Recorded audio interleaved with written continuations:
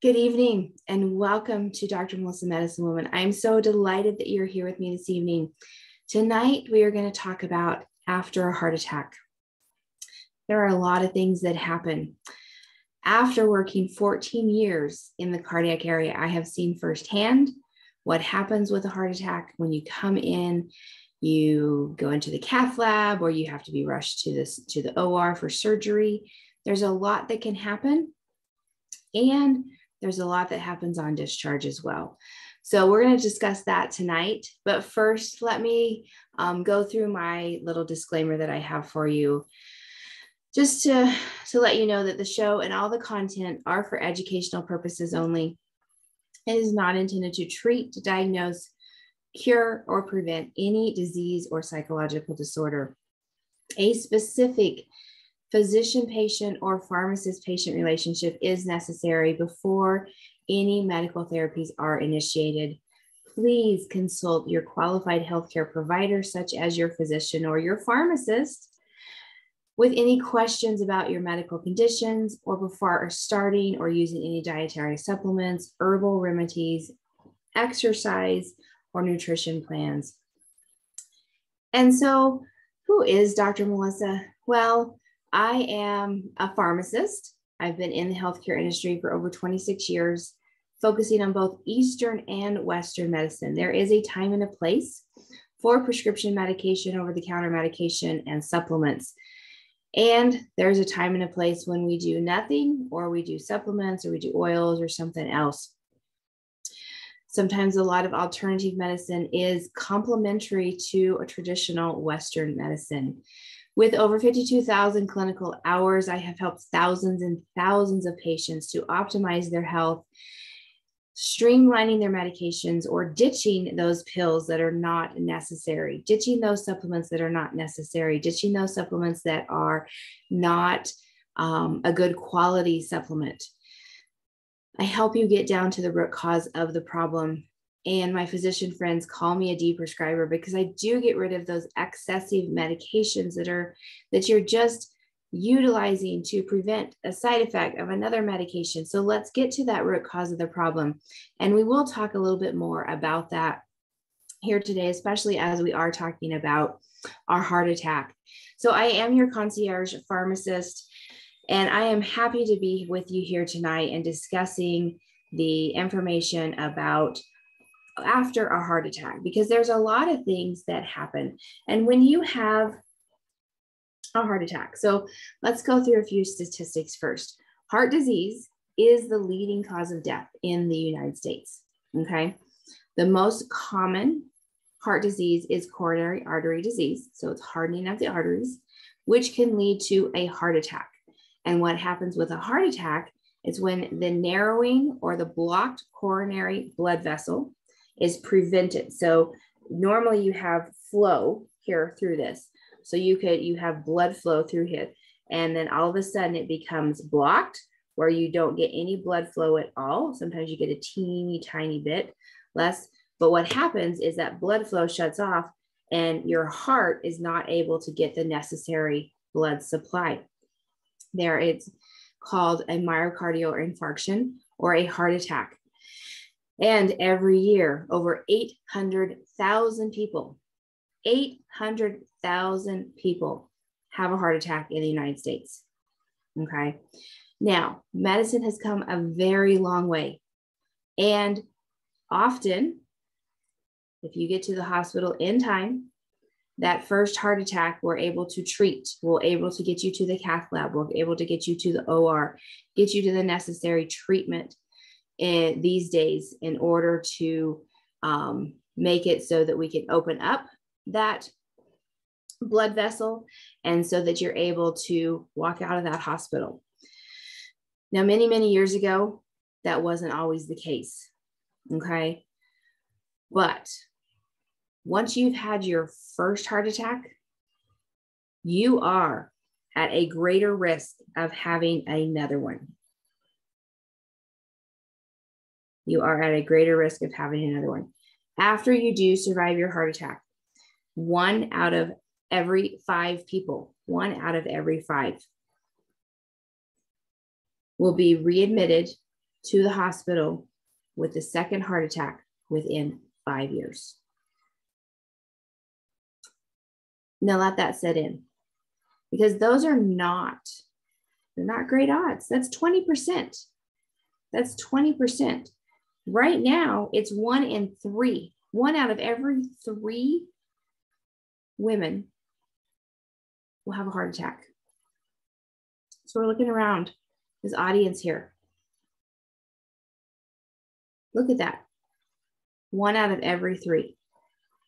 So those are staggering statistics. Now, there's some things that happen, and these are things that are necessary to happen, okay? Because they do help prevent that second heart attack. They help prevent your body, to help protect your body to heal after you've had that first heart attack. And so what tonight we're going to do, we're going to talk about these medications. And there is a series of medications that are prescribed after you have a heart attack. And I was actually on the team that helped to set up this at our hospital. There was a guy in another state who started the protocol, and we went by and we actually initiated this protocol at our hospital. Now, let me tell you that this is necessary. Now, your physician will tell you once you've had your heart attack, you're going to be on these medications for life. Now, that is not always the case. There is a time and a place where you might be able to come off these medications, but other things have to take place, okay? So I want to go through the medications with you, what they do for you, and then let's talk about some things that can help you so that if you don't want to be taking a bucket load of medications for the rest of your life, what we can do to ditch those pills after we've allowed your body to heal and protect it from getting that second heart attack, because your risk is higher. So let's talk about reducing your risk, okay? That's the whole point behind these medications. These medications are to help reduce your risk of having that second heart attack. And we target things that are affecting your heart, okay? Your blood pressure, your cholesterol. Now, we also now target these days lifestyle changes, quitting smoking, improving your physical activity, promoting your weight management, blood clot prevention, okay? So blood clot prevention is a huge thing, and that is something because you've already had that blockage, okay? So we've already closed that gap. Now we've opened it back up, but we don't want to get a clot in there. We don't want it to be blocked again, okay? So we want to give you a medication called an antiplatelet medication. Now there's a couple of different ones out there. And an antiplatelet medication is a medication that helps to stop the platelets or the blood cells that are involved in clotting in your blood from binding together and forming those clots, okay? So what it does is it helps keep the blood flowing through the vessel so that it doesn't get stuck in your heart and cause another heart attack, okay? Now, there's 2 very common types of antiplatelet. The first is called aspirin. You've probably heard of aspirin. It's available over the counter. And most of the time, your physician is going to say you're going to take this for the rest of your life, unless you have a contraindication, because it's going to help prevent another heart attack from occurring. It's an 81 milligram aspirin. Now there's pros and cons. If you have any kind of bleeding history, then there might be a contraindication. Now, it just depends upon your history and what else is going on. It may be that you're only on it for a short period of time, okay? So what we're trying to do is we're trying to prevent a second heart attack. Side effects of that aspirin, it can upset your stomach. It can cause heartburn. It can raise your risk of bleeding because it is making those platelets not stick together. Now, the second antiplatelet medication is called a P2Y12 inhibitor. Wow, what does that mean? So a P2Y12 inhibitor, what it does is it helps to prevent the platelets from sticking together from sticking together and causing clots. Now, there's medications in this class of P2Y12 inhibitors, clopidogrel, Plavix, prasugrel, Efficient, and ticagrelor or Brilinta. Now, very, very similar to aspirin in that it can increase your bleeding risk, but sometimes you need to be on both aspirin and a P2Y12 inhibitor at the same time. Now, you'll want to talk to your physician and find out how long you need to be on this. Most of the time, when you're on a P2Y12 inhibitor, it's for 6 to 12 months post heart attack. Okay, so it doesn't mean for the rest of your life, 6 to 12 months. Now, depending upon your risk, you may or may not be on that low dose aspirin, but we want to make sure, especially right after your heart attack, that we prevent you from having another one. We want to protect your heart. We want to protect your blood vessels, and we want to keep your blood flowing. So we don't want those platelets to stick together and form a clot. Okay, so that's very, very important. Now, the other medication that you'll probably leave with is called a statin. Now, a statin medication is a medication that helps to lower that cholesterol. Now, there's people who come into the hospital, they will have a heart attack. We check their levels. Their cholesterol may be low. Just because your levels are low when you have a heart attack, it does not mean that your cholesterol is low. Okay, so there's some things going on physiologically there that your cholesterol can still increase after a heart attack. And so this is a medication that has been shown to be beneficial to help reduce the chance of your cholesterol being raised. So after a heart attack, if you came in and your cholesterol was sky high, you may have already been on a statin, or you may have been started a statin. But after a heart attack, this is part of the protocol that we send you on a statin. And this helps to reduce that risk of the high cholesterol, which is a known risk factor for heart disease, coronary artery disease, which leads to a heart attack or another heart attack. So the statin medications out there, there's pros and cons to the statin medications, and we'll be talking more specifically in detail about those in the future. Some people don't tolerate statins well. Some people get muscle spasms. They have upset stomach. They get maybe some memory issues where they can't remember certain things. Now, this is not 100%, not common. And very, very rare is a condition called rhabdomyolysis. Now, rhabdomyolysis results in kidney damage from your muscles breaking down. Now, if that were to happen, it can cause severe liver disease, which is also rare. But rhabdomyolysis and liver disease, those are two things. If you start having that muscle pain or that weakness, you need to talk to your physician or your pharmacist right away, so we can triage it and find out, is the root cause the medication, or is there something else going on? We want to protect you from having that second heart attack. Now there's risk and there's pros and cons, whether or not you're put on a statin. So we look at the benefit of it. It does follow a protocol to be put on a statin, but it may not be the best choice for you. And it may be something that it's a short-term medication for you to help protect you in that immediate timeline after that first heart attack. Okay. Now, the next medication is called a beta blocker. Now, a beta blocker is a medication that binds to certain receptors that help to lower your heart rate and to lower your blood pressure. Okay, so these beta blockers, what they do is they help reduce that stress right after the heart attack by lowering that heart rate. And so there's a couple of different ones that we like to give after a heart attack. The most common that we do is metoprolol or toprol. It's metoprolol succinate. So there's a couple of different forms, and we also like bisoprolol. Okay, now those two are shown, they've been proven in studies to lessen the chance of the risk of dying after a heart attack. Okay, So there's also another medication called carvedilol. It's another beta blocker.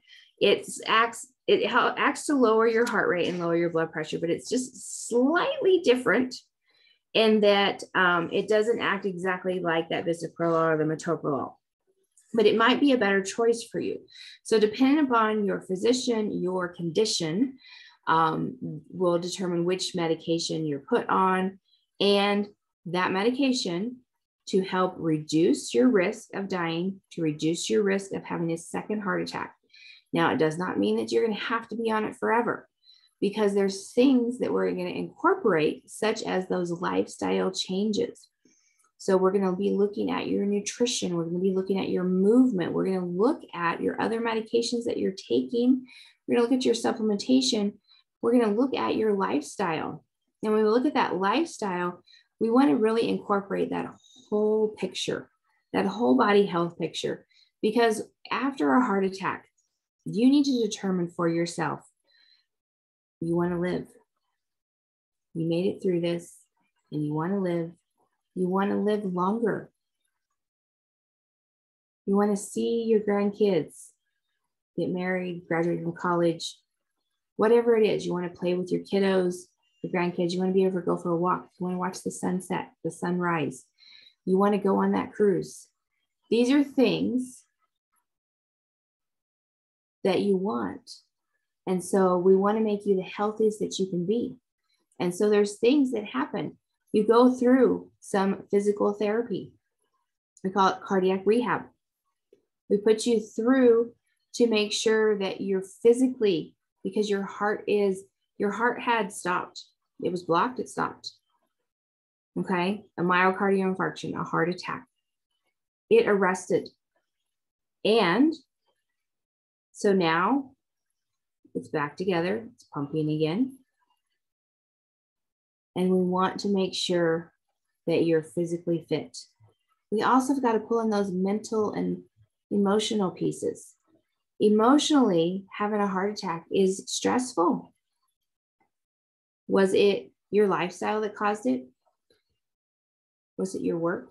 Was it your family? Was it your unhealthy eating habits? Was it your lack of physical activity? Was it your genetics? What was it that caused that to happen? We don't know exactly. We can delve down and we can ask, but what caused that? So when we're looking at those beta blockers, we're helping to reduce your risk of a heart attack the second time around. Now, those beta blockers reduce your heart rate. They can cause some dizziness. They might cause you to be sluggish or fatigued, and they potentially can lower your libido. Now, those are things that can affect you.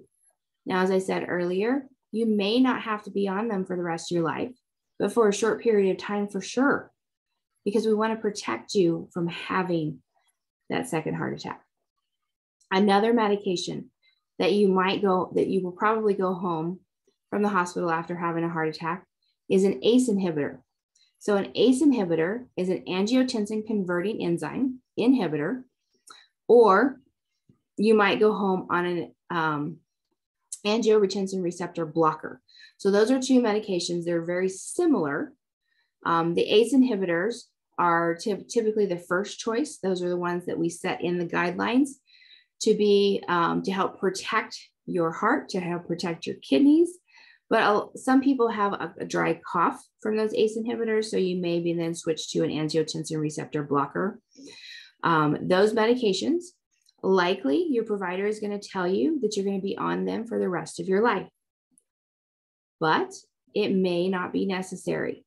So as we're protecting you during that period of time that you are at greater risk to be having that second heart attack, we need to be on that. But there may become a period of time where you might be able to get off of that medication. Okay. Now, these are several medications that you're given after you have a heart attack, and there's protocols behind them. There's studies behind them that support this evidence.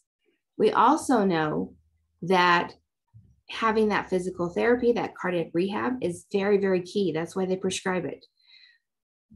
Looking at your nutrition, looking to see how we can make sure and incorporate more healthier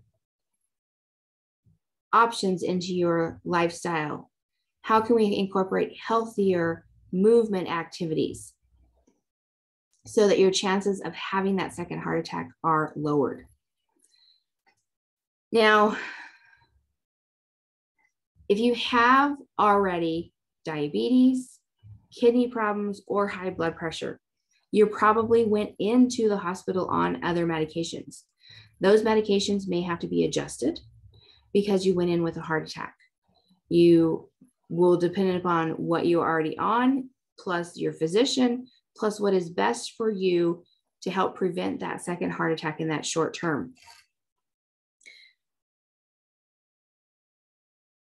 When we look at the emotional aspect of having a heart attack, there are so many things that mainstream medicine doesn't really look at.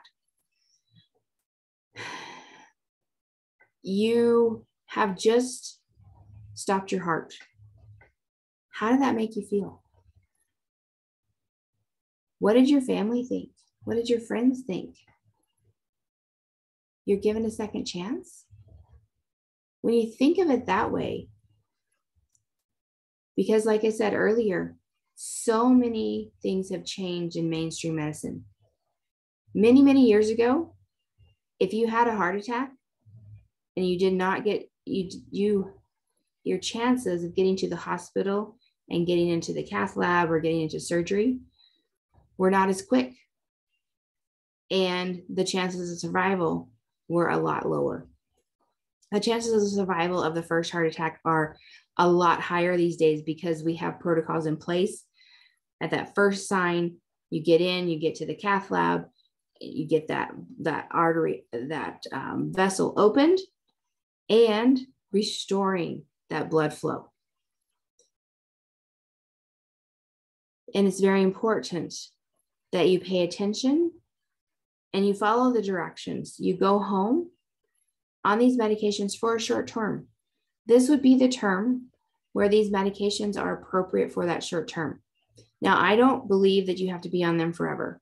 I truly believe that if you start changing with your lifestyle, if you look at the whole body health program and incorporate physical, mental, spiritual, and emotional well-being into your recovery, then after a certain period of time, usually that extreme period is that first year is your absolute highest risk to have a second heart attack.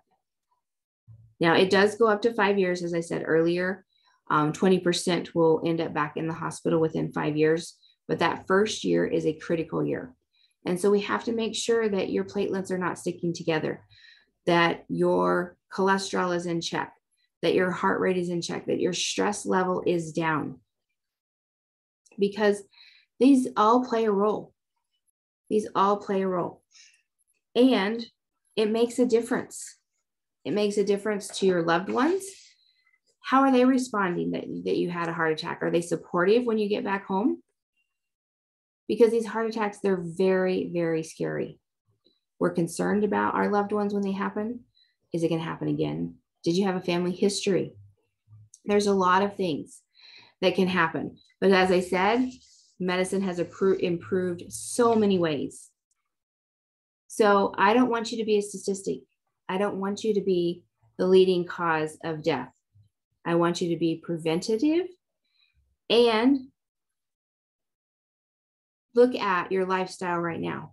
What are some things that you can incorporate to make things better for you? Incorporating more nutritious foods into your intake. Incorporating movement, functional movement, walking, taking the stairs, swimming, biking, whatever's fun for you, moving your body so that your muscles stay active. Looking at your mental and emotional well-being.